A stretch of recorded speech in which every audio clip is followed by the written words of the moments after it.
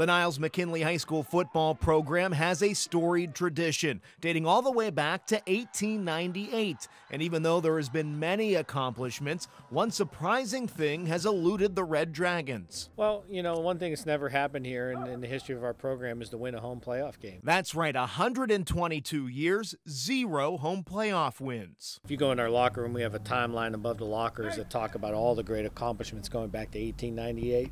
You know, to get one of those crowns up there that somebody else has never done, you know, that's provided tremendous focus for us. You know, this is our chance to put our names in the history books here at Niles, and we can really do something special, and I think this group can do it. The Red Dragons will have their chance to make history Friday night as they host Ravenna in the first round of the OHSAA Division III playoffs. Niles is playing some of their best football of the season, winning 3 straight games. I think we're peaking at just the right time. You know, Coach Perry's been talking about we want to be peaking at week 7.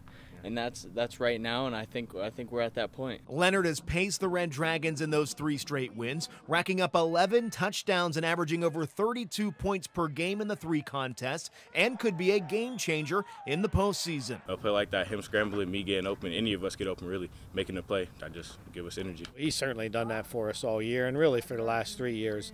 But I'll say even beyond that, more importantly, he brings everybody with him. He's a great leader, and you know, our kids believe in him. In fact, he's such a good leader, he kept his promise on a little preseason bet. You know, I promised the guys if we had a home playoff game that I'd get a mullet for them. So I texted in the group chat, and the boy said yes, so I went out and did it yesterday. You know, I've gotten a lot of mixed reactions.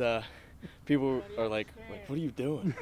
But I like it, so that's all that counts. After a touchdown, maybe on the sideline, let the mullet flow out here. Yeah, maybe I'll have to take off my helmet and give them a little shake, see what they think about that one. In Niles with the Red Dragons, I'm Josh Furketic, Sports Team 27.